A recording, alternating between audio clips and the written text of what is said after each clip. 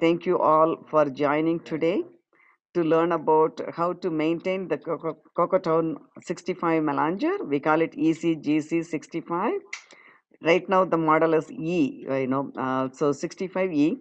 If you do the proper maintenance, it can work for more than a decade. We have some customers who have been using these machines since 2006, but a lot of people, they were wondering how to maintain it. So we thought we will have this virtual webinar to show you how to maintain it so it gives you the trouble-free operation. So thank you all. And first, before going into the webinar, I just want to give you a small background about CocoaTown because we have not done a good job of, marketing our brand to a lot of people. And also we see some of the people who are joining, they are not our customers yet, but maybe our potential customers. So we welcome you all. So it's just a 2 minutes. I'm not going to take a lot of your time. Town was formed, the parent company was called Concepts, and we formed the Concepts in 1992. And we wanted to start trading innovative specialty food processing machines. We primarily focused on the machines for the South Indian cooking. And over the years, when people buy, if we don't recognize the South Indian name, we used to call and find out what they are using those machines for. And then the business was growing, and we had distributors around USA and who were selling and also giving service for the units locally, so people don't have to ship it to us. And then suddenly in 2007 2008 the recession hit, and then we wanted to pivot because we wanted to stay in the business, but we realized just focusing on one simple single demographics is not going to be a sustainable business. And then we looked at our notes on seeing what all the people were using these machines for. Then we realized some of them were using it for cocoa, you know, grinding cocoa beans into chocolate. We said, okay, that sounds like an interesting one because at that time there are only like 4 or 5 people were making chocolate in small scale. It's supposed to be a small scale when compared to the big giants, but even then, they had to spend millions of dollars to bring refurbished units from Europe, and then they had to repair it, and then still they had to grind a ton of cocoa beans to make chocolate. So we said, okay, we will make sure that we can empower everyone and make the playing field level for everyone. So we started with a three-pronged approach to the sustainability. We wanted to make sure environmental sustainability. So we use only high-quality stainless steel as much as possible on our machines, so they last longer and also they're recyclable. And also the business sustainability. We wanted to make sure our customers' business sustainability is a main reason we are in business. So we wanted to make sure we give them the education, equipment, everything that's needed for doing the business. Then agricultural sustainability. We found out when we were traveling, most of the farmers around the world, they were 50 plus years. The younger generation didn't want to go into farming, and I don't blame them because they didn't see any money. They cannot stay in the village and work hard all day and then struggling for just eating 3 meals, square meals a day. So they were going to the cities and then to earn money. But that's not sustainable because we can earn money in the city by working. But at the end of the day, when we eat, we need the farmers to produce food for us. We have a saying, if the farmer doesn't put his foot in the mud, we don't have the food on our table. So we wanted to make sure the farmers get benefit. So the, the chocolate business seemed to be good because our customers started paying more for the farmers than the commodity prices. And also the farmers themselves can make intermediary products. Instead of selling the beans at commodity prices, they can sell as nibs or chocolate. So the other objectives we had was to help the farmers produce flavor beans and also to make the cocoa as a superfood and then help chocolate makers make chocolate with the healthy food instead of the junk food. And then this is a small timeline that we were over the years. So in 1994, we started the introducing the first wet grinder. In 2007, we had the commercial grinder for chocolate, and then 2010 we had the roaster, then we had the patents, and then in 2020 we had to again pivot because the pandemic came all over the world and we had to struggle. At least we were fortunate to be in USA. We got some government assistance, but we realized, our customers in a lot of the countries, they didn't get any help and they had to stay, in business. So we thought it's a good time to focus more on the education. So we started bringing the Empowering Chocopreneurs webinar series. So we do twice a month, and the one advantage of the pandemic is people got very comfortable with the technology now with the Zoom, and we can talk to people in like 40 different countries from one place, and everybody can see and learn at their own pace. So thank you all. That's the thing.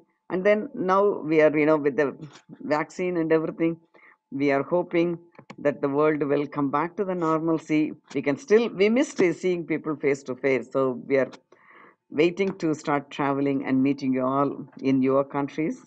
And then, but still, we will also continue the virtual connections, like I said, because this one we can reach more people, and we without, and also for the people who are joining, is cheaper because from their comfort of their room or the office they can learn. And we always want to end with this: loka samasta sukhino bhavantu. May all beings everywhere in the universe be happy and free, and may the thoughts, words, and actions of my own life contribute in some way to that happiness and to all. Thank you. Now Teresa will take over and she will give some housekeeping. Good morning, good evening, good afternoon. Welcome to CocoaTown Empowering Chocopreneurs webinar series. This is one in our equipment basics series. And so what we'll ask for you to do is to put your questions in the chat.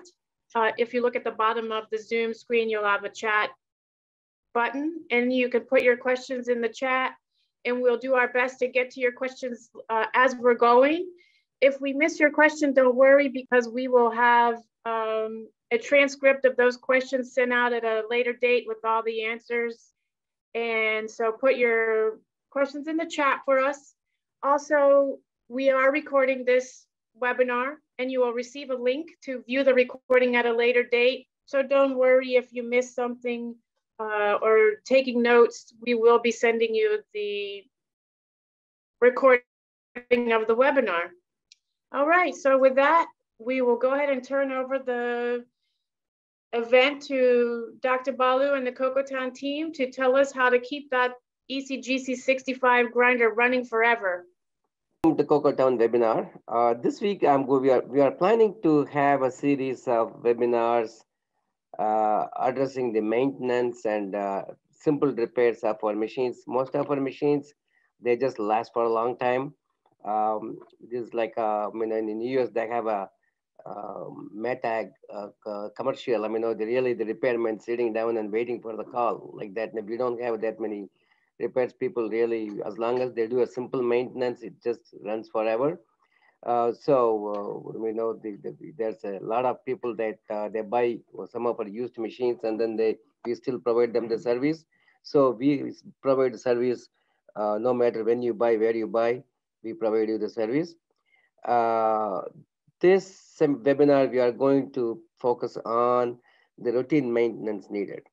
I have given, these are the 6 items that we are going to be talking about, and think that it's in the order of importance.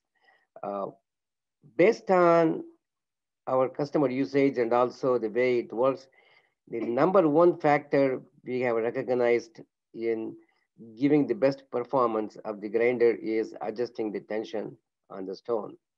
That one that has a big impact on how fast, let me go to the next slide. Adjusting the tension on the stone. So number 1 factor, adjusting getting performance.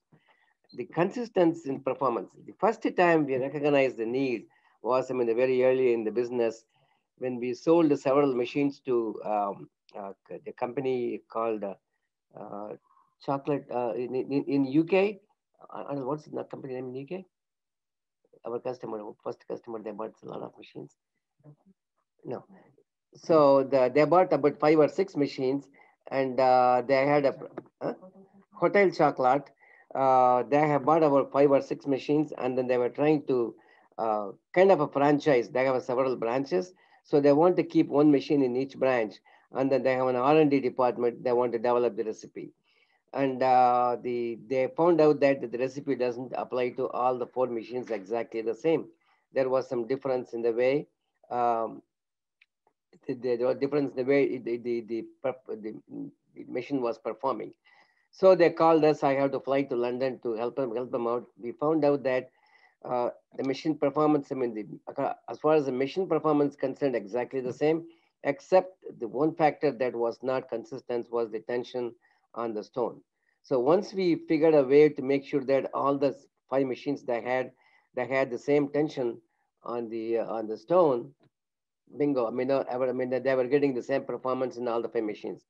That's when we realized that the number one factor is the tension. I mean, people were initially thinking maybe we have to resurface the wheels, if the wheels are smooth and all that. Yeah, it make a difference, but the major impact is the number one of the tension. So I'm going to quickly show you a couple of videos, and then I'm going to go on live and then show you that.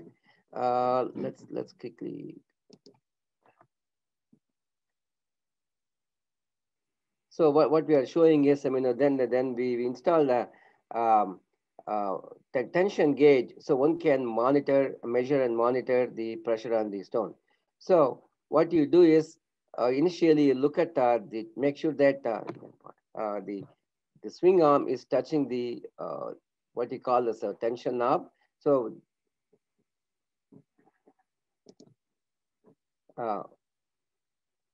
so in the beginning, when you don't have any pressure applied, you are reading almost close to 0. Then when you start turning, you see that the pressure slowly increases. And then we designed it in such a way that by turning 10 turns, you should go to the pressure of 100 PSI. Okay. So then during the run, you can constantly monitor what the tension on the stone. So with this simple the gauge, you can monitor the pressure on the stone. I'm going to switch to, let me see what the next video we have on this.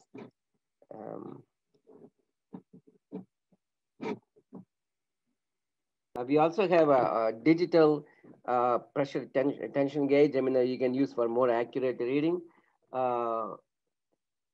And not only that, that has a capability to connect to a Bluetooth, so you can monitor so I'll show you in the video. When I go on a video, I'm going to switch to video now.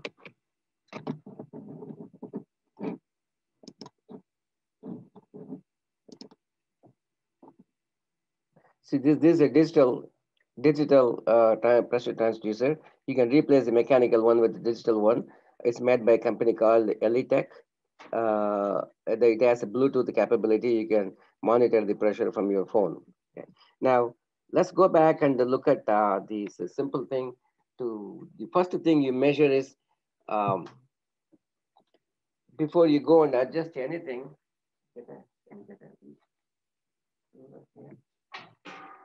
So there's a simple way of measuring. Let's assume that you don't have enough pressure reading on that one. The first thing, the reason for that could be either the stones are worn out, or mostly the delta wearing out. That is the main cause for that to happen. So what you do, you put a level on the top and then measure the gap. Move the camera first. We need to move. Can they see it? So you measure the distance between the top of the roller holder to the bottom of the scale. So this is the scale resting on the two what you call chassis arms support, and then you measure the distance. It should be approximately about 50 mm in that range. If it is the delta is worn out, then you see that that's going down. There are a couple of things we can do. One is you change the delta insert, bring back where it should be, or we can lift the drum slightly up. That's it. That's how you adjust the tension. And then the other thing is the spring. The spring is designed to last for a long time. I mean, really, very rarely we sell the springs, but as routine maintenance, we tell them it's very simple. They're really cheap. It's a really simple thing to change the spring. You can change the spring maybe once in 2 years just to bring the tension back. These are the simple things you do for maintaining the tension on the stone. I'm going to quickly show you a video of. Somebody's asking, the tension has to be constant through the grinding process or variable. Yeah. It's an interesting question because the grinding, then I mean, in the conch, people call this a conch, but people call it a grinder because it does both. It grinds and also it conches. During the grinding process, initially, when you are adding the nibs, it's recommended that you keep the tension low. All you are trying to do is crush the nibs so that the cocoa butter comes out, then you can become a paste. For that process, you don't need too much pressure. So all you need is just enough continuous crushing for some time. You can keep it maybe about 40 to 60 for initial stages when you add the cocoa nibs. Once you finish adding the cocoa nibs, when you start grinding, when it becomes everything is a liquid, then you start adding then you start increasing the pressure. You go approximately about 80. You don't have to really go to 100. If you go to 80, giving an extra pressure really does not give you any additional benefit. The benefit may be really incremental. So I would suggest do not overpressure because it only causes the premature wear of the delrin rather than giving you additional performance. So I would suggest you keep it about 80 pounds, and then 80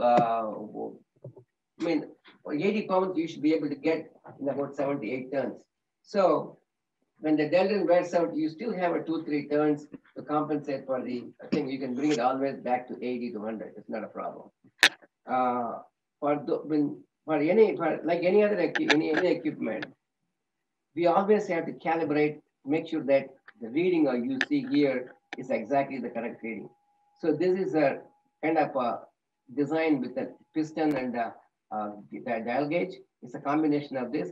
During that course, this can change. So what you do once in maybe 3 months or so, you manually measure the pressure on the stone by pressing it down. So if I press it down, let's say 80 pounds, you should see 80 pounds. How do I make sure I press 80 pounds? That's a simple thing. So you can take any business card and put the business card underneath the, underneath the tension knob. Okay. Now, make sure that I cannot pull it. I'm right now. I am reading. Let's say I'll put it down. 60 psi. Okay.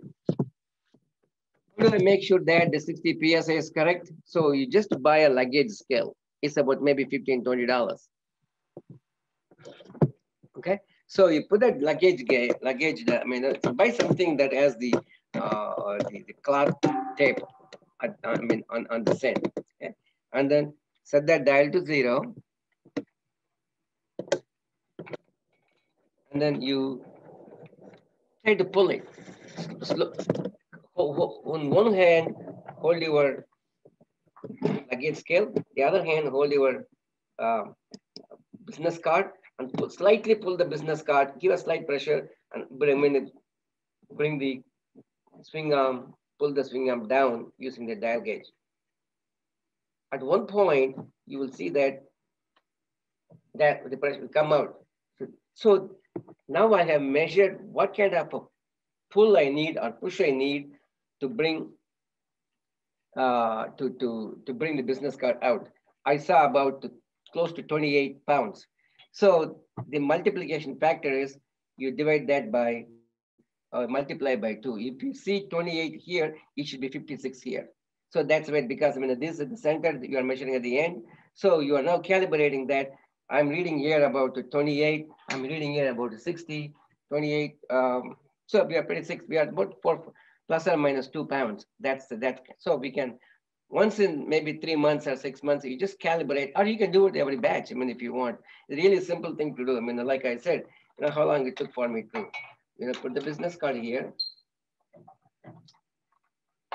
dial gauge, bring it to 0.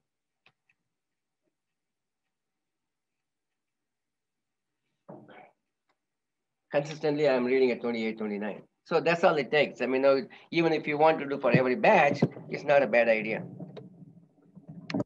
And even if you have a digital one, I would recommend that to have a 2 measurements. This is more accurate. I mean, assuming that, I mean, the gauge scale is accurate. So the two devices reading the same tells you that, I mean, you are pretty much in good control over the reading. So when the next thing is what happens, you know, you have taken care of the stones. I mean, still you are not able to bring the 80 to 100 psi. We recommend you, because there's a continuous wear and tear that may happen about after 4 or 5 years of use. We have to slightly, because the stone wears out maybe a millimeter or two, both the bottom stone and also the grinding stone. At that point, we may have to raise the drum. I just quickly will show you how you raise the drum. There's a video that can do that. I will play the video quickly, and then we will also show you physically how you do that. Okay. I'm going to stop the video, share the screen.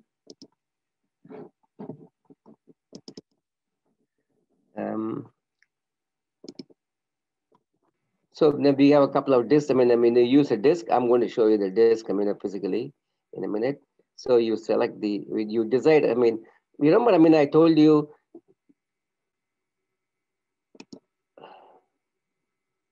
so you take the bolt out at the bottom of the drum.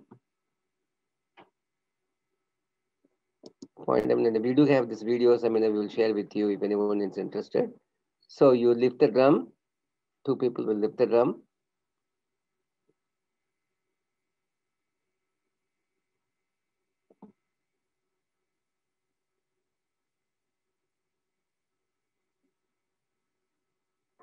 So you put the washer.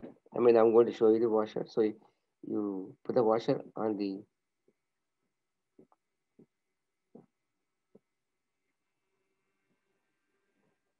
we may not have time to do that physically here. That's why I'm showing you the video. But I'll show you the steps you need. Then you put the drum back.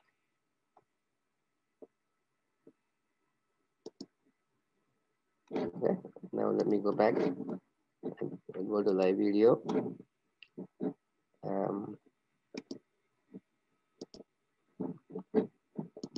think you can see the video, right? What I want to show you is the discs I was talking about. Okay. These are the discs. If anybody's in question, I can tell you there are different thickness.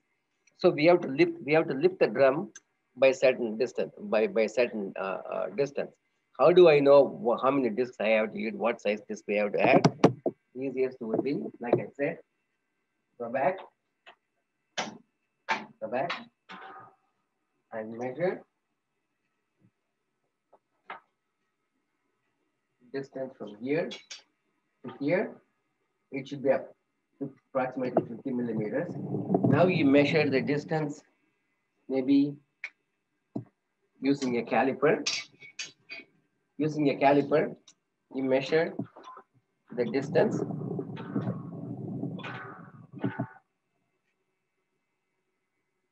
And see what it is. Right now, I'm reading about 46, I think. About 46 or something like that. So if it's one out, you will see that number higher than 50. You know, it's a brand new unit, so there's no wear and tear. So you will see a number maybe about 55 or 50, something like that. So you take the difference. It should be 50. Now you are reading, let's say 55. And I mean, you don't need that. You won't wear out that much. Maybe you are reading 50, 53. Then you have to add 3 millimeter disc into that bottom. So depending upon how much you have to raise to bring it back to 50, you add that number of washers at the bottom, as shown in the video. That's how you lift the drum to do that. So As far as tension, measuring the tension, how you bring the tension back, we talked about that. If you don't have any question, we can go to the next topic.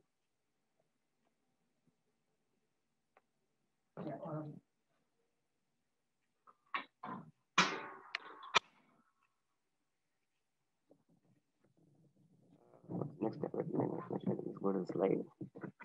The next slide is Delrin insert and stones. Okay. Okay. So the next thing is, I mean, when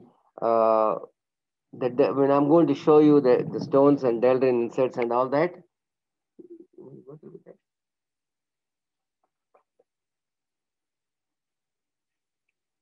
Okay. I'm going to bring the Delrin stones.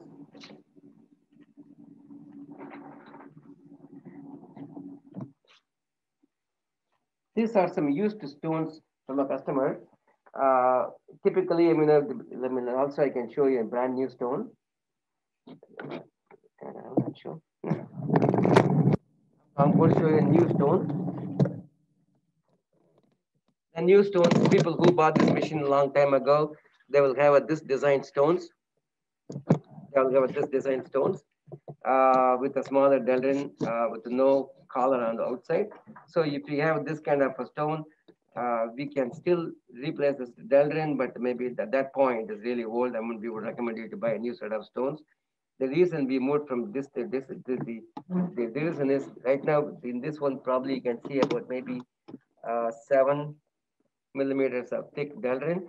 So once you wear out, then you will start wearing out the shaft, so which is not good. I mean, you'll be damaging the shaft.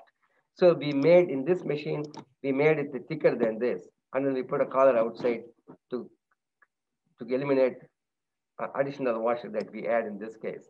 So this is a old style stone. This is a new style stone, and then I'll show you how this Delrin insert look when it's outside. Okay. These are new set of stones. These are the used set of stones. I want to show you. You can even chip. You can see customer damage. Here we have a set of stones we got back from the customer. Customer wanted us to replace the Delrin stones, and we are in the process of doing it. What do you do? I mean, we have again a video for doing that systematically. I mean, it's the video bandwidth is not enough.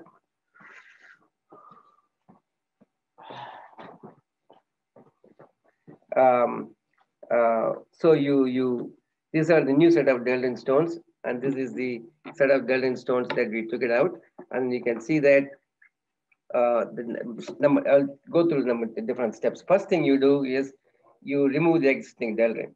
So use a hydraulic press or hammer to push that thing Delrin out, take the chip, break the Delrin and push it through, it'll come out.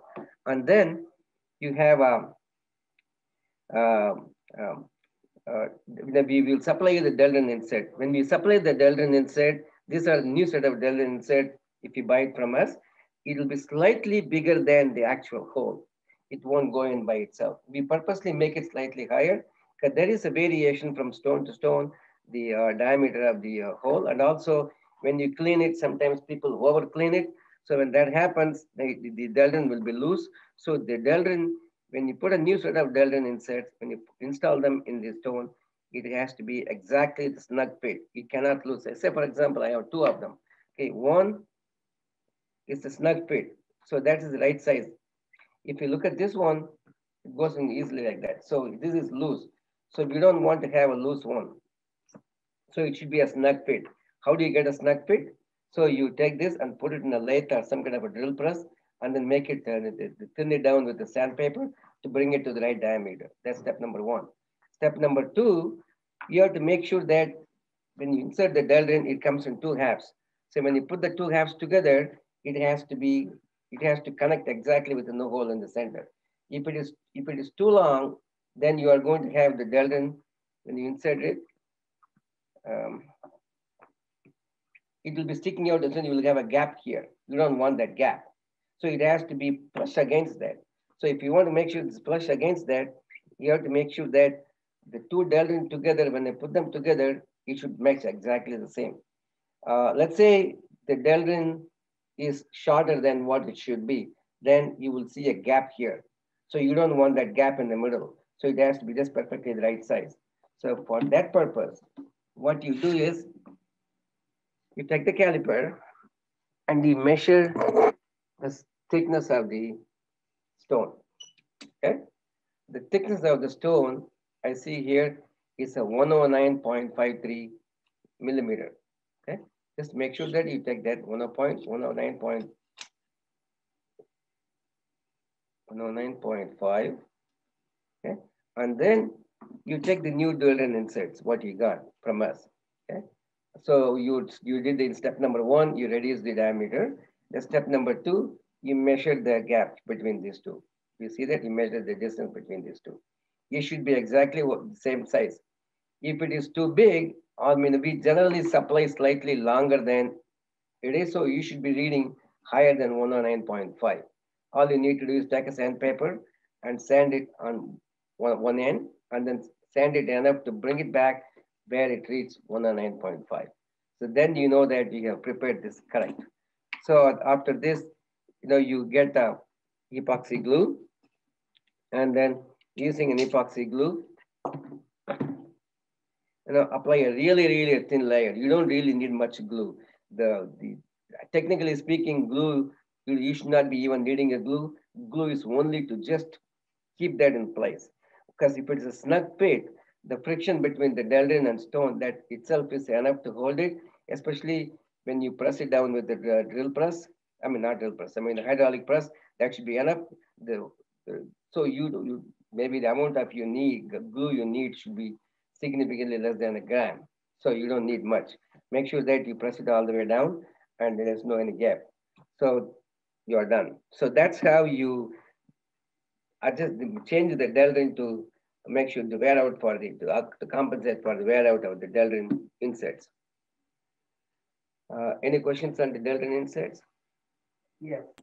You can repeat the question also so that other people can listen. They're asking what kind of epoxy and how do you remove the existing Dalrin from the old stone? I mean, for those of you, I Repeat the mean, question. in the video we have it. Basically, it's not really that difficult. If I have it, let's just.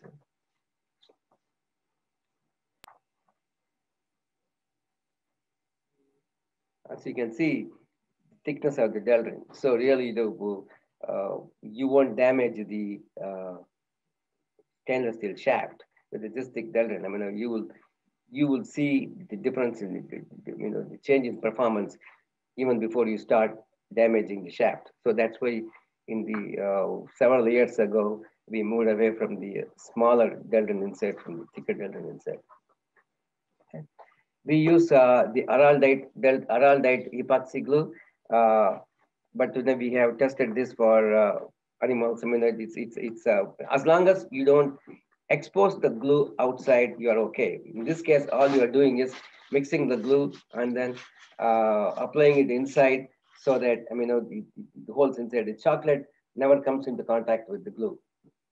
And also any excess glue, you use a sandpaper. After you glue it, use a sandpaper, remove all the excess glue. So you will not have any glue exposed to the food. Okay.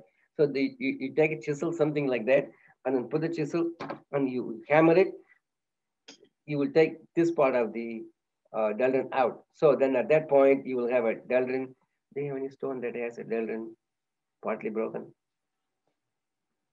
No. Okay.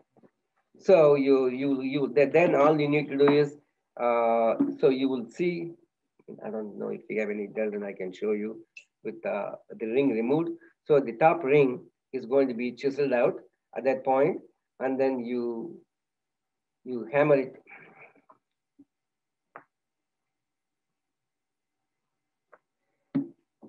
You find a wood or metal piece about this much diameter. What diameter it is?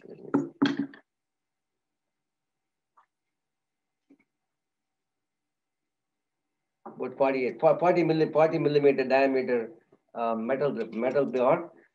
You hammer it down, it will come down. We have a hydraulic press. We're using hydraulic press to press it down. In the picture, in the video also that we have, they use a hydraulic press to press it down.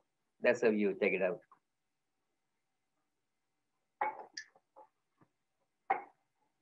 What's the next one? Next one we talk.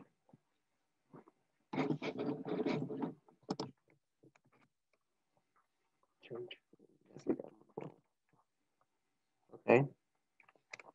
Next, we are going to talk about the oil change. Before we go into the oil change, I want people to understand the gearbox, the construction of the gearbox, why it's done certain way, and all that. Um, um, if you look at that, in the whole grinder, most of the stress is by pressing the stone down. It's a heavy drum, and the stones are, all the stones are heavy, and on the top of it, you are pressing it down. What happens to all the pressure goes into the gearbox, and the pressure, the pressure on the whole pressure is stopped at the bottom of the gearbox. So what we call as an axial force, axial tension. That axial tension has to be stopped at the bottom of the gearbox. So that is a major difference. The gearbox that we use is a time tested. People have been using it for years, and we have hundreds of machines we have sold. If you look at the number of gearboxes we sold, but maybe collective less than 10. Very few gearboxes we have sold.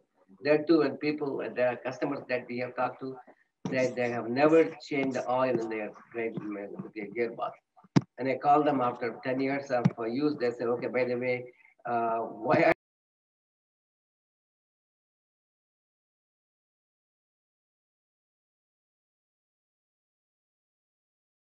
maintenance? You don't have to do it often. Even changing oil, in the beginning, we were using a regular gear oil. And once we change to a synthetic gear oil, it'll go for 2-3 years very easily. So oil change itself is only maybe about less than 30 minutes maintenance. Really, there's no reason to do anything. So, there's no reason not to doing the oil change once in 2-3 years. I mean, even after 3 years of use, when people drain the oil, when they are changing the oil, you will see that oil is really clean. You don't see much, wear out. You can see inside. So I'm going to show you the gearbox just to give you an idea how the gearbox construction is. It's a cast iron gearbox. It's very well made. I mean, with very well, there's not much heat generated. Even the heat generated is dissipated effectively. So the gearbox doesn't really get hot at all.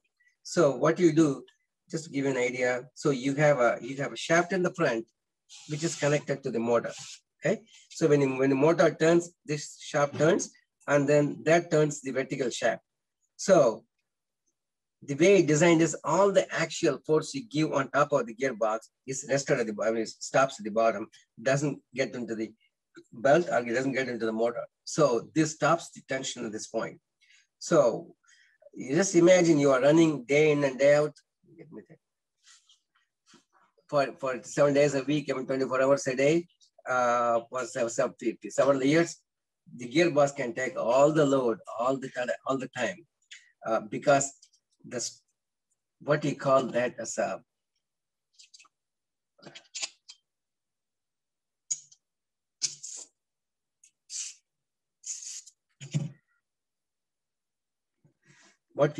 a tapered roller bearing, that's designed for taking the load. Most of the gearboxes that you see, the aluminum gearboxes that people use with the motor attached, what you call beltless gearboxes in the grinders, I'm not sure they have the tapered roller bearings to really take the stress of the system. So let me see, here is the chisel. So I take the 4 screws. You don't have to really do that. I mean, for changing the oil, you don't have to do it all. Maybe after 10 years, 20 years, you may need to, or if you really abuse the gearbox, you may have to do what I am doing. This is not for changing the oil. Change the oil, but I'm telling you how people understand. Okay, now, do you see that? It's empty right now. There's no oil here. So that this side shaft that rotates the horizontal shaft rotates the vertical shaft. So the amount of oil you need, if I look at that, let me take a screwdriver to show you. So if you look at that, there's what this is called, I call tapered roller bearing. There's one more taper roller bearing like that at the bottom. So both taper roller bearings really take all the stress and keep it aligned and take all the stress out of the system. So when you put the oil, the amount of oil you need only up to this, at the top of this, the gear. You don't need really to the top. So when people overfill, that's where you will start getting the oil out. There are multiple oil, like ports for inserting the oil, because this gearbox is designed for different kind of mounting options. It can be, this is the most commonly available thing, or it can be upside down, or it can be 90 degree this way, 90 degree that way. So they have a drain plug in all different areas. So mostly you will be using the drain plug only at the back to change the oil. We'll come to that later. But so the amount of oil you need is at the top of the gear, the drain plug. So we have some early models that we even replace one of the drain plug, what we call the drain plug. We replace the drain plug with a window. You can see how much oil through the window. Okay, it's a drain plug. So if I measure, if I take an empty gearbox and thoroughly clean it, dry gearbox, and then if I want to add the right amount of the oil that's up to that, the drain plug, or maybe up to the top of the gear, that's close to 750 ml. That's what you will see on the label. So you need a 750 ml of oil for effectively use that machine. You don't need more than that. The gearbox has what we call as a breathing plug. This is a breathing plug. To show you. Okay, the breathing hole is always in this place. Don't change the breathing. Don't put the breathing hole anywhere else. I will explain to you the purpose of the breathing hole. The breathing hole is a plug that has a small hole. During the use, there's going to be expansion and shrink of the volume of the air inside. So just to make sure that the air inside, the pressure inside the gearbox is the same as the pressure outside the gearbox, they have a breathing hole to balance the air pressure. Okay? So there are two different options for the breathing hole. One is here with them. Depending upon how you orient, we have to put the breathing hole in the right place. In this case, for our purposes, we put the breathing hole in the back, because most of the time, when you are draining the product, you bring the grinder down. When you bring the grinder down, you have to make sure that the breathing hole is on the top so that the oil doesn't come out. If you put the breathing hole in the wrong place, then what will happen? All the oil will start coming through the hole. You don't want that. So the breathing hole in this place, so when you tilt it, it doesn't, the oil level always stays below the breathing hole, so it doesn't ooze out. So some people have told us that, they see the oil spill on the grinder. That's most likely that's because they have overfilled. So during the overfill, they filled it more than what they should. And that happens when you tilt it, the excess oil will try to come through the hole. So if you make sure that if you fill at the right level, you don't have the problem oil coming out. So that's why that's the purpose of me showing you how the gearbox is. Of course, we have the maintenance kit for the gearbox. For some reason, after so many years, if you really wore out the gearbox, then we can rebuild the gearbox. We can change the gaskets to avoid any leak from the other places. So under normal use, it'll run for no more than 10 years. You'll be running any problem. And so now you know why we add, why you don't use excess oil, and what the purpose of the breathing hole and the drain plug and all that. In this case, you will not use any drain plug except for the one that's close to this motor. Okay, that's only for oil change. This is the only one that's one next to the label. That's the only one that you will have access to that you need to do. You don't need to touch any of the other plugs. Okay, so for once again, then we want to tell them about the oil grade and what kind of oil. Yeah, the oil that we recommend is a synthetic lube. Is the industrial grade gear lube. It's a 320 grade. It's very easily available, commonly available in most of the places. Just make sure you buy the synthetic grade so you don't have to change it very often. And You they're don't. asking, will the gear oil, if it leaks, will it get into chocolate? This is going to be at the very bottom. I think there's no way, anywhere, no possibility to get into the chocolate because there's a downstream. And also, it's enclosed, captured in the container, so I mean they cannot come into contact with the oil. Okay, now now we are going to go into, I think, any questions about the gearbox? So the important thing is that the gearbox design is to take the axial load under normal use, so the gearbox doesn't take into any transmit any stress. No, you show them how to fill the gear. No. So now we are going to show you how you change the gear oil. Okay. Here, David and Gary are here to go through the oil change procedure. So what we do is we take the front cover off in this grinder.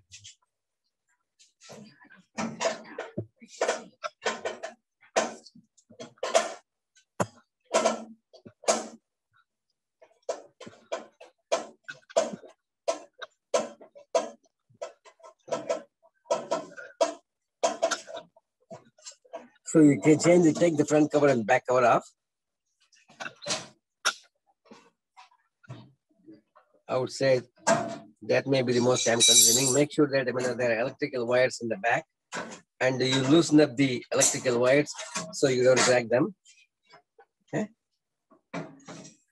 Let me show you quickly. One second here. So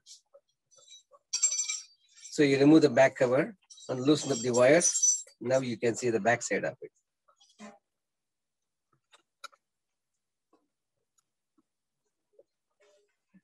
Now you will see once we tilt it, you will see a lot more clear. So that's step number one. Remove the front cover and back cover.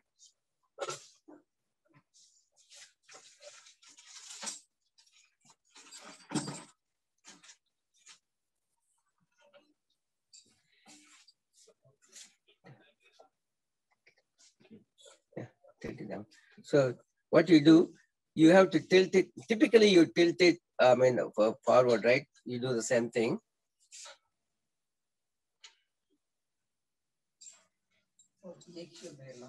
Yeah.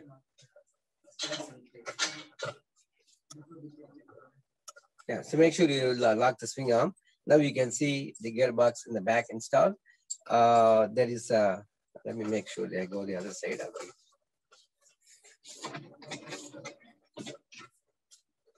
You can see that. Just to loosen that thing up. Yeah. I'm tilting it forward just to show you. Don't take it all the way, just loosen it. Okay. Now make sure you can open it with your finger. So you don't need more than that. Yeah. Yeah, right. And then what you need to do is you need to tilt it back. So tilting it forward just to make sure that you can even loosen it up without tilting forward. Go back. And then for tilting it backward, for changing the oil, there is a tilt lock at the back. You remove that screw. So typically, you don't have to remove this at all. It's permanently fixed. Only when you change your oil that you have to remove. That's why you put a screw, not the pin. The pin is when you need only when you do that more often. This is only maybe once in 3 years, or once in 2 years, or once in a year. Whenever you change oil, you remove that screw, pull it back, and then now put in the oil pan at the bottom.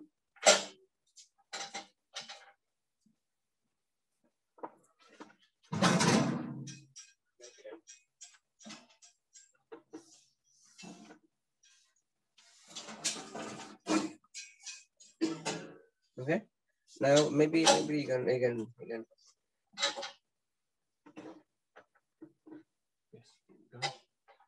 So make sure it's a lock. So you can leave it. It can stand by itself. Now you can open the oil and so you can fill it up. Gary is going to just quickly show you.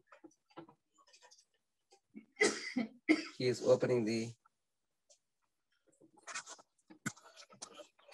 Let me show you. Getting close.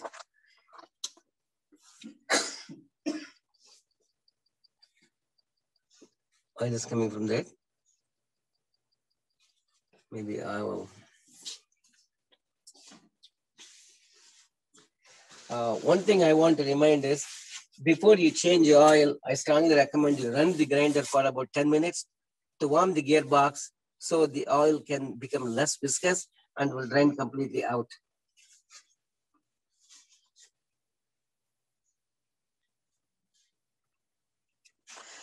So you don't, just leave it out, let it completely drain as much as we could. It will take about maybe 10 minutes to completely drain out. We are not going to wait for 10 minutes to have a complete drain. In the typical oil change, that's what you will do. At this point, just for the sake of time, I'm going to stop and assume that it's coming out. I'm going to put the plug back.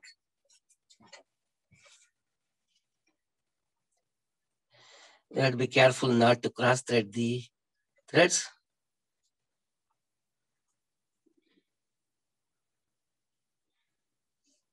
That's it.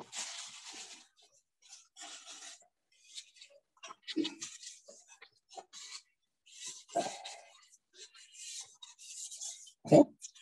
So we drain the oil. At this point, what I would do, I will find out how much oil I drained. You can weigh the pan before and after. You can find out the weight, and then you can convert that into volume using the density, or you can transfer it into something like this, and then you can measure the volume of the oil that you collected. Okay. This is a brand new machine that it's a brand new oil. So we don't have to really throw the oil out. This is only for demonstration purpose. Now the oil is drained, completely drained. We are going to tilt it back. Now we are going to fill up the oil.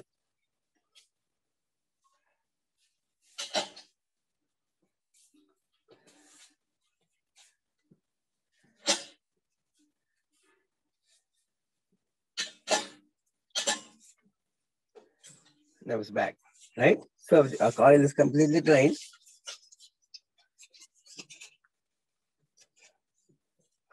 And open it.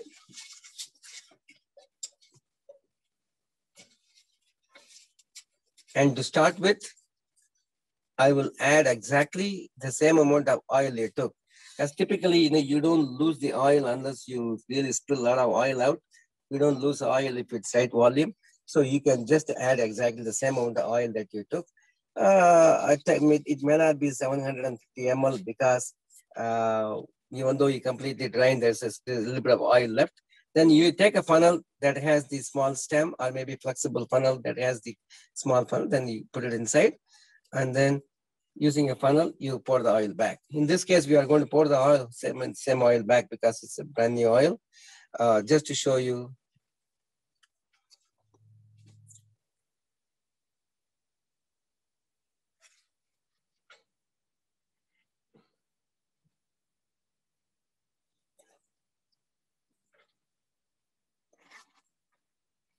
Yeah, we are not going to add all oil back because we'll take care of it later. I just want to show you how you add the oil.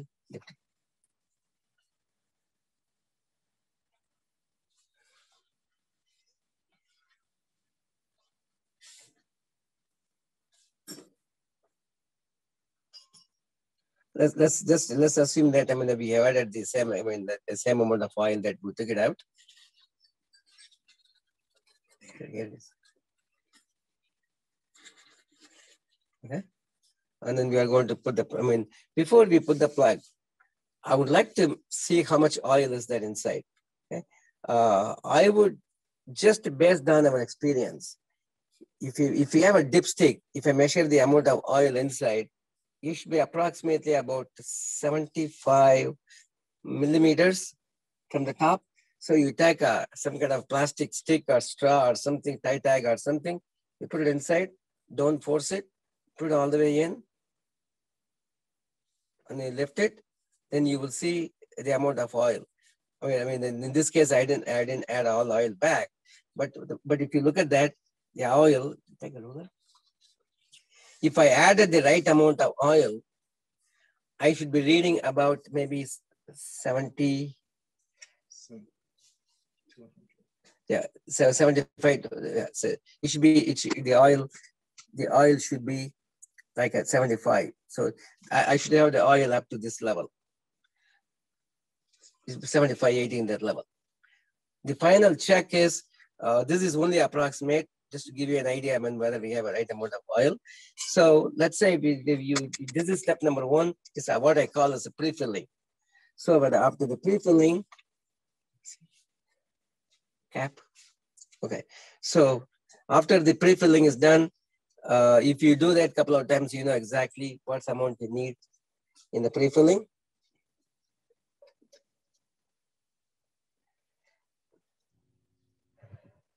And then you turn it back, bring it vertical, and then, oh, 1 second. So after pre-filling, I mean, I will tilt it 90 degrees vertical and measure one more time using this port. You remember this port?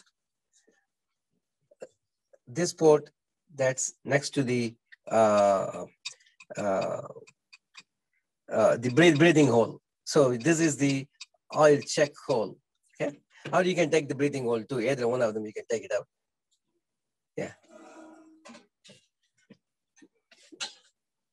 Take 10. I'm going to take the breathing hole, breathing plug out just for, I hope you can see it. Maybe put some.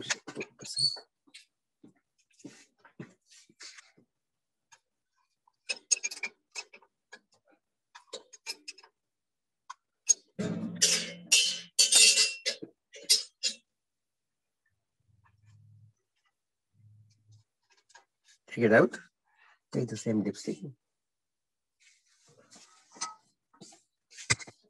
Do the same thing. I mean, this is the final confirmation thing.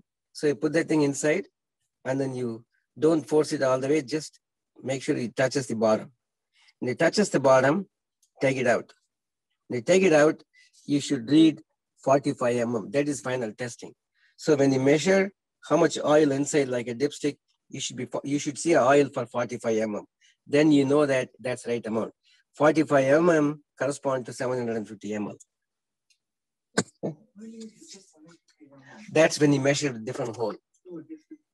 Remember, I mean, now it's 90 degrees when you tilt it. See, when you are measuring it through this hole. See, remember, I mean, this is where you put the oil in.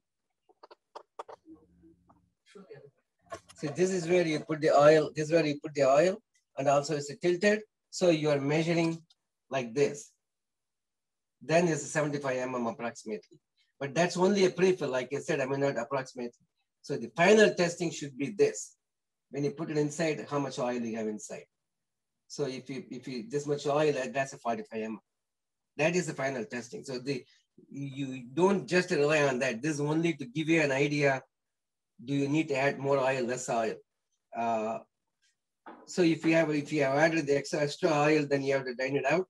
If you need more oil, I mean, you can tilt it back and add a few more, a little bit more oil to bring it back to the level. Okay. Okay. There are a couple of maybe questions. next time I will take the measurement and tell you what exactly you should read here. You can use that measurement too. Okay, there are a couple of questions on this one. And the oil drain plug, do you use the PTFE tape or you just put the regular? You don't really need a Teflon tape for the drain plug. Oil plug, yes. But you can use it, doesn't hurt. You can use just only one layer of Teflon tape, it'll be fine. And when you tilt it, they want to know the oil on the pressure gauge, does it leak when you tilt the machine? No, the oil on the pressure gauge is sealed. It doesn't leak. I mean, we use only about 3 ml of oil in the pressure gauge. Even if that something happens, then this spring sleeve will catch any oil that drips out of that. I mean, in an unusual situation, something like that happens, it doesn't come into contact with the food. Even if in case somebody made a mistake, something happened, you have oil. That's a food grade oil we use. The other thing is, like, how if you add too much oil by mistake in the gearbox, how do you take out extra oil? Just to drain, like using a drain plug, drain it. Just like when you change oil, you drain the oil, like that you drain out. tilting it backward. Yeah.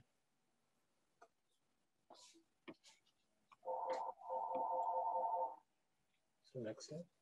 Yeah, that's all the questions on the Okay. IoT. Then let's take the other topic. One of the things is important in the horizontal alignment. I'm going to keep the thing open to show you. Let me talk about the vertical alignment. In the grinding process, okay, there are two wipers, one in the back and one in the front. The gap between the wiper and the drum should be as close to the wiper should be as close to the drum as possible. Okay? If the gap is too much, then basically you are not really wiping the drum completely out, and then all the stuff that's stuck to the drum, it has a less chance of getting back into the mass. So for efficient grinding. So at the end of the grinding, you will see a lot of big particles. Even though most of the grinding is done, you will see a lot of big particles. So you will see what if you do the analysis, particle size analysis, you will see a bimodal distribution. You have a group of big particles and a group of all small particles. You want to have one single distribution with all the majority of them in the points, less than 10 microns, 20 microns. So to make sure that the wiper is touching there all the time, you have to make sure that the drum rotates concentrically, with no wobbling. What you do basically, there are two different sizes of wobbling. One is the drum, for some reason, it's not in the center of the gearbox. When that happens, it'll be moving around like that. When it's moving around like that, you cannot really bring the wiper close to the drum. Let me show you. Okay. So if it is moving too much in and out, the wiper cannot really come close. It has to be, the gap will be too more than you would like to have to keep the wiper from scratching the drum. So obviously you are going to have a problem. So first you measure, you take a ruler and then you measure two things. One, what we call this a lateral wobbling. You put that ruler here, okay, and measure the gap between the drum and the tip of the ruler. It should be within that within 1 millimeter. So you move it close, slowly move it close and see where it touches. Okay. You see the gap it changes? Really is less than 1 millimeter. So if it's not properly vertically aligned, you will see the gap going up and down because the drum will be moving in and out, or maybe it's off-centric. Okay, that's one kind of that will have a major effect on how efficiently you can wipe it. Okay, and then second thing is you put that roller here and make sure that the bottom of the drum is no up and down wobbling. So the drum is, let's say the drum should be exactly horizontal. If it is like this, then you will see that the gap, when you put a ruler here, the gap between the top of the ruler and the bottom of the stone is going up and down. You will see, you should not see that happening. Because when we manufacture them, we make sure that the drum is level and then the flange, the metal piece, that's level. So you should not see any of this vibration. I mean, if you see that kind of variation, call us, there may be something else sticking between the metal support to the stone that we need to clean it up. But that's a little bit weird. I mean, you will not have that problem. So in the top, it should be, whatever you see at the bottom, you should see something comparable at the top. Sometimes, because that might not be exactly 1 millimeter, that's less critical. But if you see any variation here, that's a less critical. Variation here is more critical. Okay? Automatically, when you align this, it will be taken care of.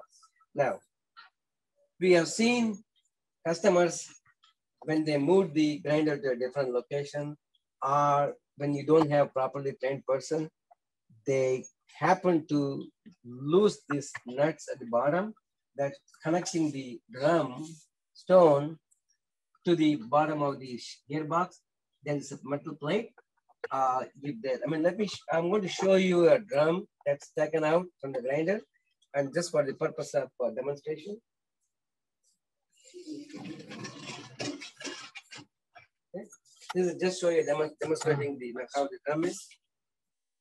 When we ship it to you,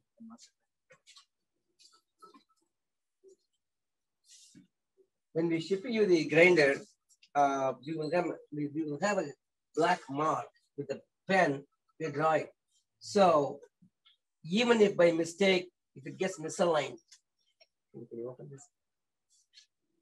15. I'm going to open this just to show you how the construction of this.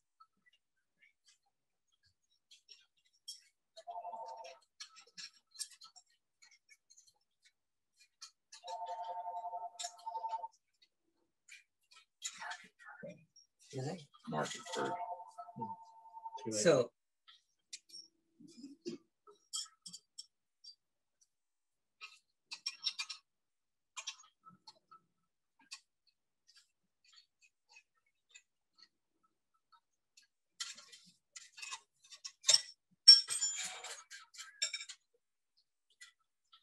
this is how you'll see a mark on the pen. So if you mark it so that by mistake, if they happen to loosen this nut, and then if this the Delrin, I'm not Delrin, the cast iron plant, if it gets dislocated, you can bring it back where it should be closed and then tighten it. That should help. But for some reason, if they don't, if they're over tightened, because this metal stud is anchored to the stone. If you apply too much pressure, if somebody mishandled it, this may come loose, it may come out. In that point, what you need to do is you need to get a screw that's the same size. This is a M10 with what size is this, 65? Okay, 50 mm long, M8 screw. You can get a new screw or you can use the existing screw. You can put that thing back. So what happens, then we have a procedure in the video that you can replace it if it is damaged. Most of the time, you won't need it. It may become loose. You just have to tighten it. Since I want to really show you how you do that when it's installed on the machine. You don't have to really take the drum off. Just for the demonstration purpose, I'm going to show it outside how you tighten it, or suppose anchoring the bolt that's anchored to the drum, if it came off, how do you anchor it back? So when it comes out, then you will see a cavity there. So you clean the cavity. You want to explain to them, David? Sure. You want to explain to them how? Okay. On replacing the bolt? Yeah, how do you? All right, as you put the bolt back in, you hold it in position and you have a glue. This is an example of the glue that we use, or the tightener. It's called, anchoring. It's an anchoring adhesive. Just make sure there's a two-part anchoring glue that have a tip that's specifically designed for mixing these two components. And when it comes out, when you squeeze it, the two components that come out, and when it comes out during the process of coming out, it gets mixed up. So when it hits here, it's completely mixed, ready to be cured. Okay. And as you work it in, don't work it in too heavy around here. Don't get it on your stone if you can help. And when you let it dry,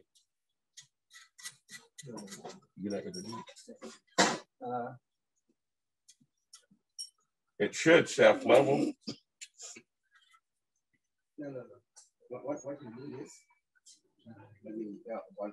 so once you put the glue in, while the curing process, you want to make sure that's standing vertical. You don't want to be cured like this or like that. So you have something like this and leave it on the top. So this one rests on the granite. So that will keep this from tilting on the side. Okay, maybe take a bigger one. Bigger size you have. So let's say, for example, this is the one that came loose. No, you clean the board first thoroughly with acetone, or maybe even a small wire brush, maybe a sandpaper. You clean it thoroughly, and you mix the glue like David was saying. I'm gonna put the glue inside, and then a shorter one, biggest shorter. Is this one? Get one of those sockets. I just want to make sure, this socket rests not on the hole, outside the hole. So something like this is bigger than the hole. So you put the glue and then put the stud and then put that in the center and make sure that this will keep it from tilting on the side when the curing is going on. So leave it overnight, and then come in the morning, you will see that it's straight, vertically straight, so you will not have any problem. So that's how you anchor it back. Suppose for any reason, if you happen to damage the anchoring system that comes with it, okay?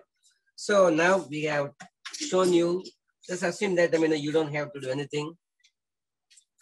All the bolts are in place. So this is the flange, okay? So the point I'm trying to make is anytime you want to handle the drum, and do not touch these 4 bolts. This is not for common regular use. You use this to release the drum.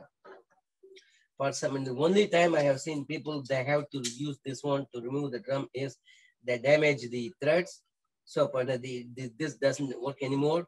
There's only way you can take the drum off is loosening that. Even then, if you put it back carefully, you don't have a big problem. So the important point I want to stress here is when you put this screw, the bolts back, I mean the nuts back, you have to use a torque wrench. The specified torque is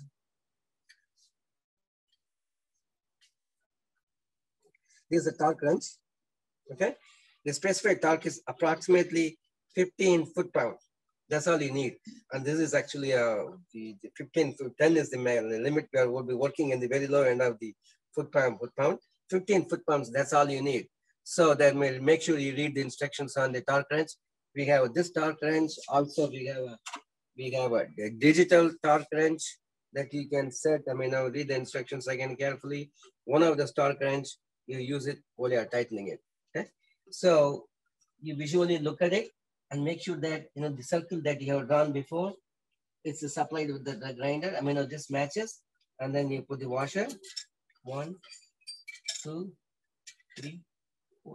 Whatever I am doing here, you can do it outside, but most likely you will be doing that in the grinder itself. Because I mean, you may have to do the final adjustment. So you will be doing this just a finger tight, all the 4.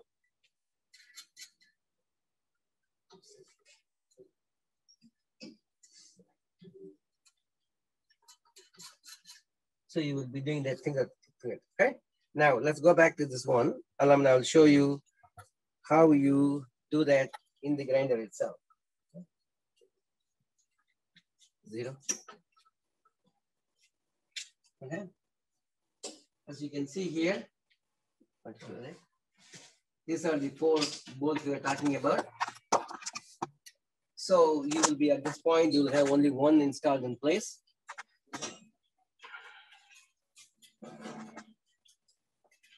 I'm going to show you under how much time we have. But David likes. No, that's okay. You cannot see what you're doing.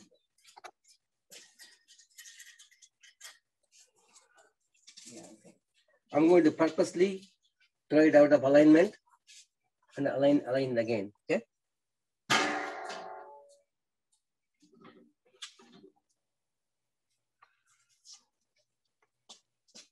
The one is low speed.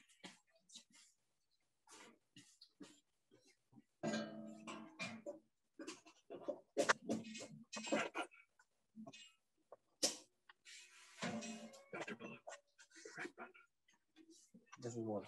Release it.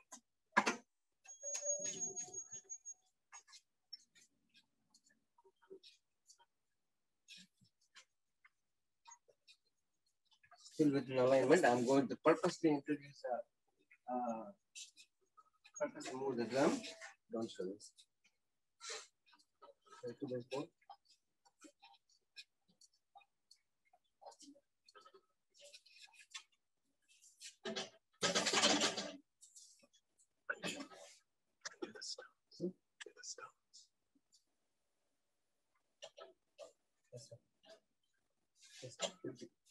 Bottom, David. By mistake, let's say I'm going to, okay, enough, yeah.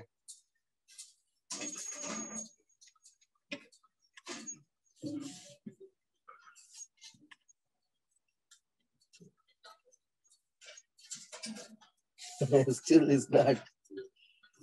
Okay, see the gap going up and down. So which means alignment. What you do, you find out a place. Let's see. Get the ruler.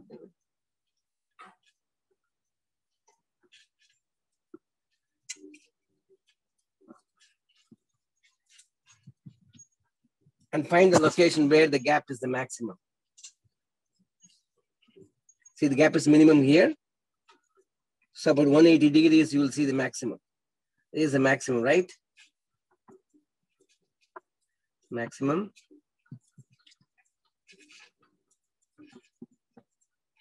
I make a mark. Okay, make a mark with a pen, and then stop it there. See, that's where the maximum I have made a mark in between this area. So what I need to do is move the drum about whatever, I mean, it's about 2 millimeters, right? And move the drum. I mean, he's going to, yeah, go ahead. Say it. The marks are here. Yeah, marks are here. So move it, bring it, and then using a 2x4. Using a wooden piece. So what you do, that's where the unit, this needs to go into the center. So that's one sticking out. So the way to bring that back is have a 2x4 or similar wooden piece and slowly push it in the opposite direction to reduce the gap. So you do it a few times. And you make sure that you bring it back to the center. So this is where we found out this maximum gap. So I will use some kind of 2x4 and then slowly push it down.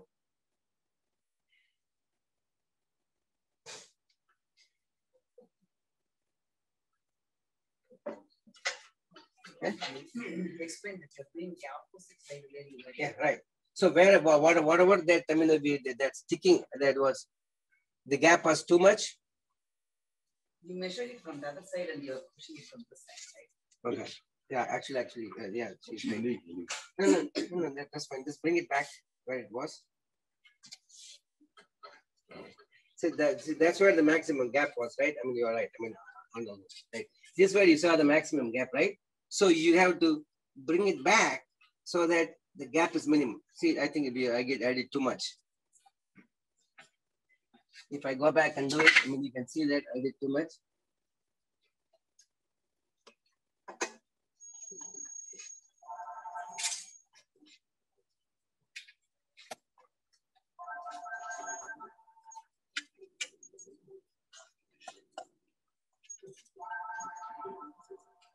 I think I really did it too much.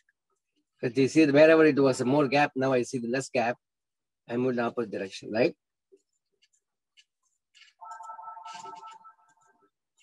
So approximately, I would say the gap is 5, 6, maybe 8 mm. So I have to move it back by 4 mm to bring it back in the center. Okay. So whatever the point, there was, the gap is, I pushed it too much. Now I have to push this way 4 mm.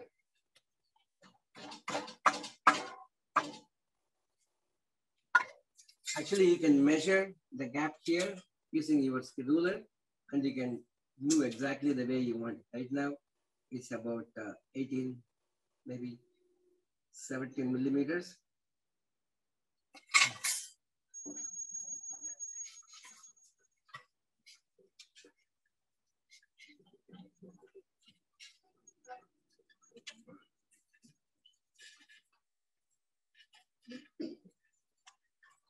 I'm going the right direction. Right now, the gap went almost to half. So about 2 millimeters more. So the gap is 15 millimeters.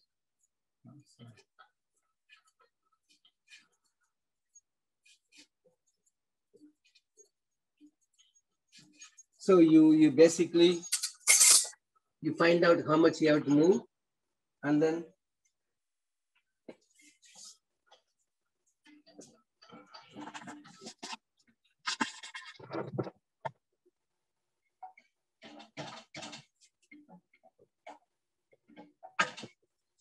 So you do it a few times and make sure that that's in the center. Once you center it, make sure that turn it around. Let me know like our baby started.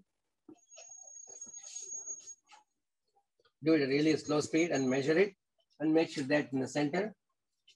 On the second time, let's assume that I have aligned it so that it's, I think it's pretty much the constant now.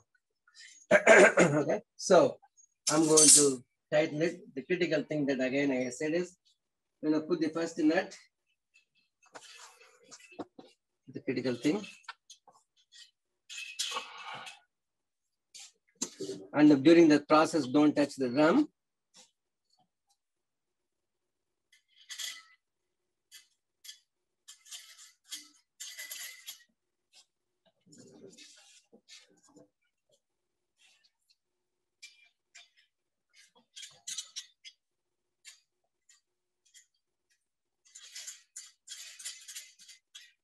And now everything is tight, finger tight. All the four are finger tight.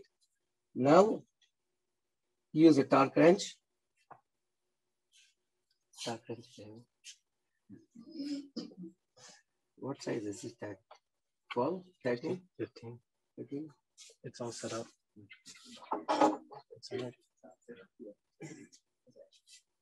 So now we have attached the 13 mm thing. 15. For the, no, I'm sorry.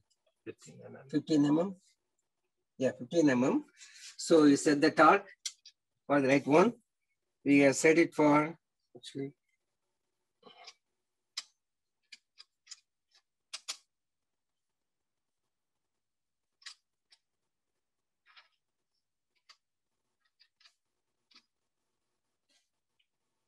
$10, 15 foot-pound. Just read the instructions before you use, and then use the torque wrench until you hear that. When you hear the click sound, then you know that you applied the right torque. So you go back, go to the next one. I don't know if you can hear the click sound in the system, but you do it opposite. Come 180.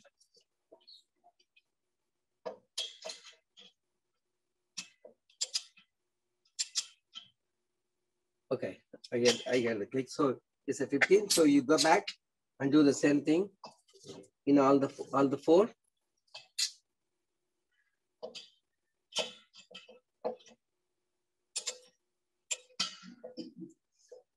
Okay.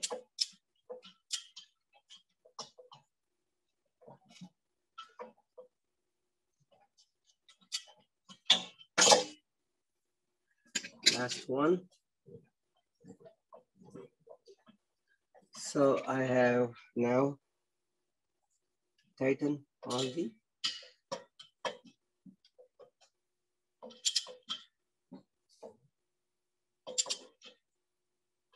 okay, 15 foot-pound. Okay, now the trick is, how do you do it with this? You put one more nut to make sure that it doesn't come loose. So when you're doing this, you want to hold the top one and then do this one more. Here it is. So you hold the top one with one wrench, okay, so it doesn't move, and then use the second one to tighten it. So make sure that you don't do anything tight. Hold it, tighten the bottom one. That's it. You do that in all the four. Then you have tightened up all of them to the right tension. Right torque, keeping the drum in vertical. No wobbling. And that text has a wobbling thing. Any questions on that? Okay. So you can talk to them. Yeah. Okay. In the early days when we used to ship it with the rubber band. You may have to, once in a while, you may have to adjust the tension on that. Really, unless you the system gets overhot because the fan is not working for whatever reason, if it gets hot, the belt might damage, or maybe just wear and tear. You are changing the belt. Basically, you work on this from the 4 nuts. So you 1, 2, 3, 4. You loosen this top 2, and then you loosen the bottom one, and then bring it down, uniformly, and then that increase the tension. You measure the tension up with your hand, or maybe if you have a tension device, you can measure the tension, whatever recommended for the belt, and then you tighten that. Okay, well the tightening thing, you will tighten the top one first, right tension, and then you lock this thing with the bottom one.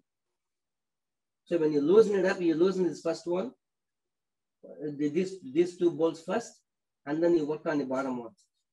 And the reverse, when you have right tension, work on the top ones and bring the plate down until you get the right tension, and then you lock the bottom one. With the new ones, in the last few years, we have been shipping with a link belt. It's a fiber belt. Really, people who have used this machine, you have been using this, they didn't have any need to change the belt at all. Adjust the tension. Yeah, once you set the adjust, maybe in the very beginning, you may have to adjust it a little bit, even then you don't have to do it if you do it in the factory. Once you set the belt, it will run for a long time, before you need any replacement.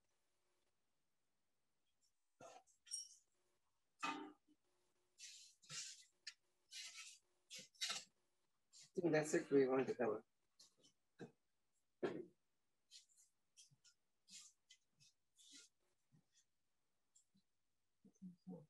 Are you done? Let me ask if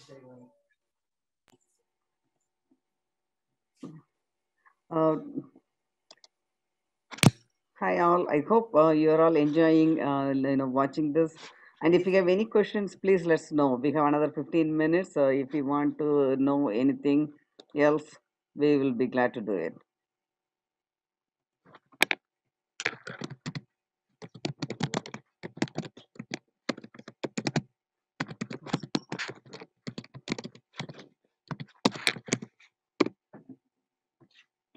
Let me see if any questions.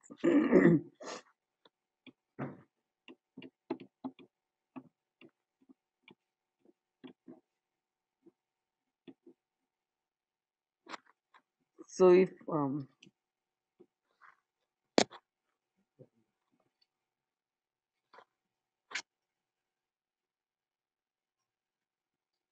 okay, somebody had a pressure gauge, they had a leak, so they want to know he took it off and replaced with the new one or drain out the oil for the tension gauge.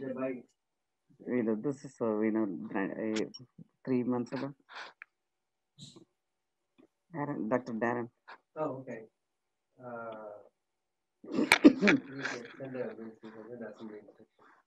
Okay.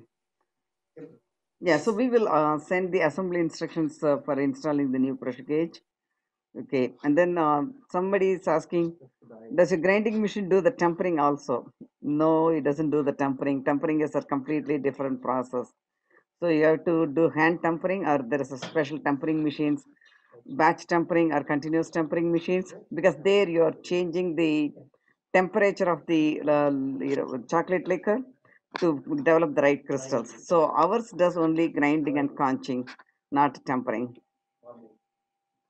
And anyone else have any other question? Okay. Oh, okay. Stone lifting mechanism. Can you show? So you have to switch off the grinder. Gonna do, we'll lift our swing arm.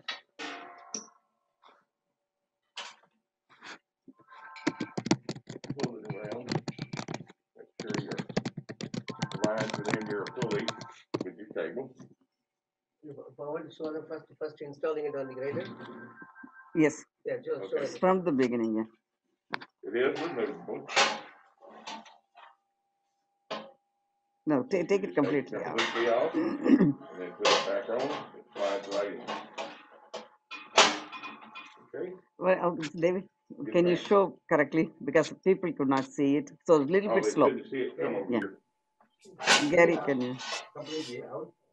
Yeah. So you need only one stone lifting mechanism, even though you might have multiple machines. So this is very easy to move from one to another. Okay. Okay. All right. And then bring it up. Watching your ceiling.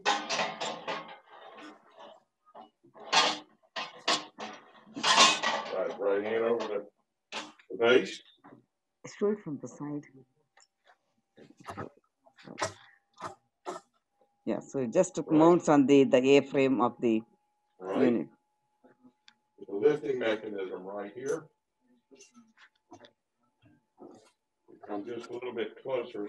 All right. This sleeve right over your stone assembly in the hole will slide straight in. No need to tighten it with a wrench. You can hand tighten it, and that's sufficient. Right.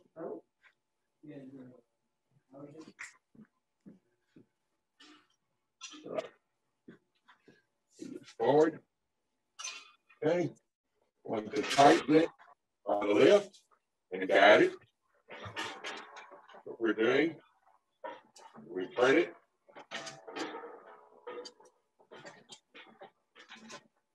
When your stone is clear and your wipers are clear, you can turn the whole unit over to a table or to the floor, wherever you'd like to set it. I'm setting it back in. When you do set it, make sure you lock your pin here. If you're just going to leave it hanging for just a minute, you can lock the pin and it will lock the unit and keep it from sliding on you. Loosen it, bring it back in, and slowly guide it back in place.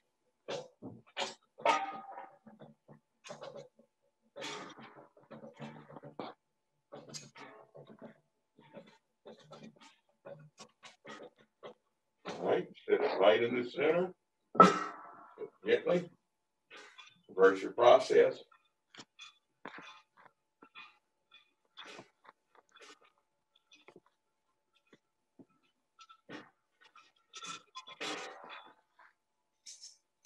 Or your pin. And you've completed your process of removing and replacement. Simply slide it out of the way or remove it and set it out of the way while you're making your chocolate, however you choose to do it. Any questions?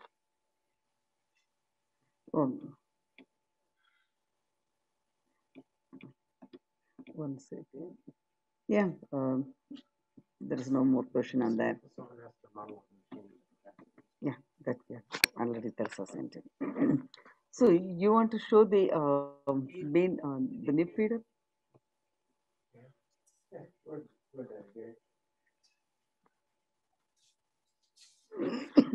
are you looking for again?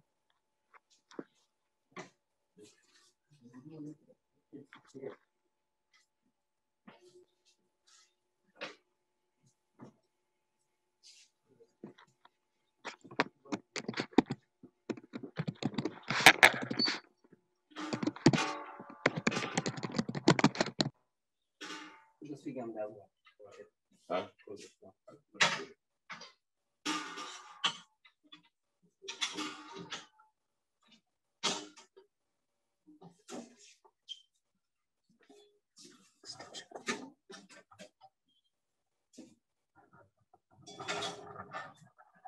So the nib feeder is very easy to install.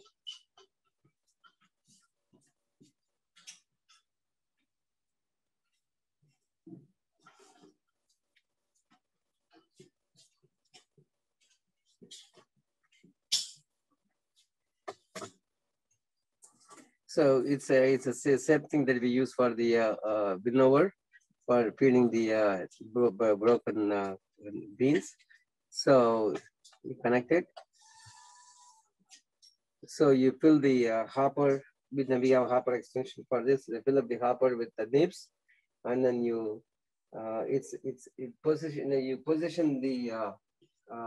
nib feeder in such a way that it falls right in the place where the chocolate is moving fast. No stationary part. So you can move it slightly, the in and out, to the center or away from the center.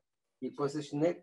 So you make sure that, when it drops down, look at it and make sure that it gets mixed up with the chocolate immediately.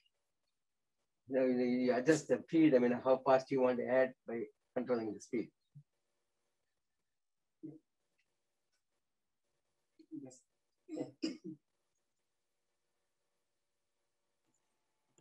Okay, so looks like we don't have any other questions. So we thank you all for spending time with us and learning about it and giving us a chance to talk to you about our machines. If you have any questions, you can always reach us by Skype, which is CocoaTown.com, or email, phone call. You are welcome to contact us, and we just will make sure that you are all staying safe and healthy. Thank you. Loka samasta sukhino bhavantu. Bye.